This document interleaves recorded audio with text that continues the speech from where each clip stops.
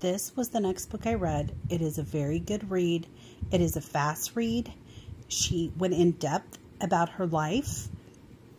She talked about a lot of her struggles, which I'm not going to say what they were, but the book was very detailed and she did a great job explaining everything. The only thing is it kind of ended with kind of like what I would consider a cliffhanger because there's more to the story, but she ended the book.